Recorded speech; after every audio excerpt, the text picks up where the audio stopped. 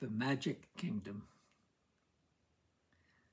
Why do so many fat people go to Disney World? Haunches lapping over the little seats in the Grand Prix or Mr. Toad's Wild Ride. Does one feel weightless there? Reality displaced? So you soon begin sniffing plastic roses, and they really smell like roses, but better. 20,000 Leagues Under the Sea, e-coupon. We stare out our portholes at fake fish on wires, the flat surface 6 inches above. Our kids ask, are the bubbles real?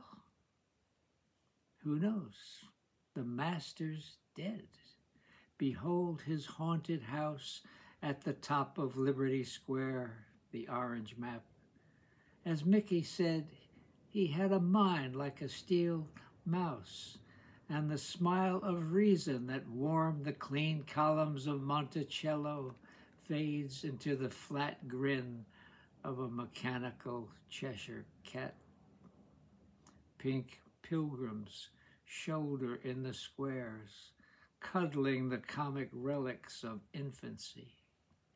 In Fantasyland, Mike Fink performs an unnatural act on Dumbo the Unresisting. Or is the heat getting me?